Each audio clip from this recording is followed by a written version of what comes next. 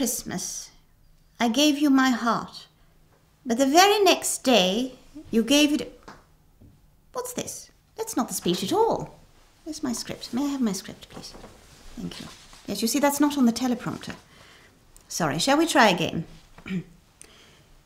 Last Christmas, I tried a new approach to my traditional Christmas message, to show that we are evolving into a truly modern monarchy, and one that understands the real people.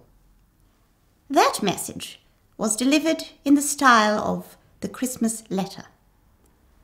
Because we live in such rapidly changing times, it is only appropriate that I try yet another approach to this year's message. In the past 12 months, my husband and I tried our hands at social media. Philip became continually engrossed in his iPad, to the point of near marital breakdown. But when one has been married for 67 years and can afford multiple residences, one does not see the point of divorce.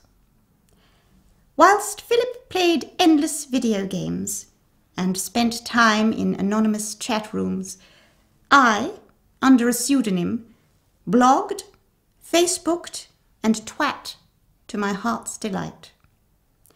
I became so much a part of the social media community that I have been nominated by my grandson Harry to take part in the ALS Ice Bucket Challenge. As it's Christmas, I can only feel that it is an appropriate time of year to support this worthy cause. I would therefore like to say that I will take on the challenge, and I will also donate. It is only fair and fitting that I nominate 3 others to do the same. I therefore nominate Queen Sylvia of Sweden, Sarah, Duchess of York, and Dame Helen Mirren. And now, bring it on.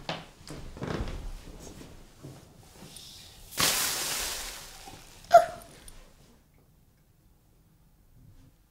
Well, that wasn't bad at all.